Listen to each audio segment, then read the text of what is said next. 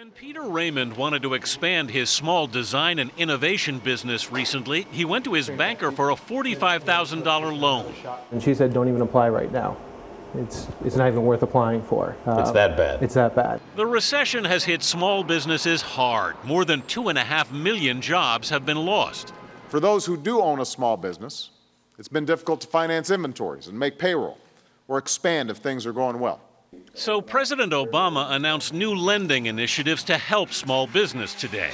But the number of loans backed by the Small Business Administration actually has dropped by 36% over the past year. The total dollar volume has also fallen sharply, from well over $12 billion to a little over $9 billion. Plans to hire, plans to invest in inventory are at 35-year lows. So a lot of businesses that could borrow are just sitting on the sidelines waiting for customers to show up. Peter Raymond's company, Human Condition, is developing products like this system that reads the impact of texting while driving. To see at what point they looked down, how long they looked down, when they looked up, and then what reaction came from that. But he's had to postpone hiring and slow his research.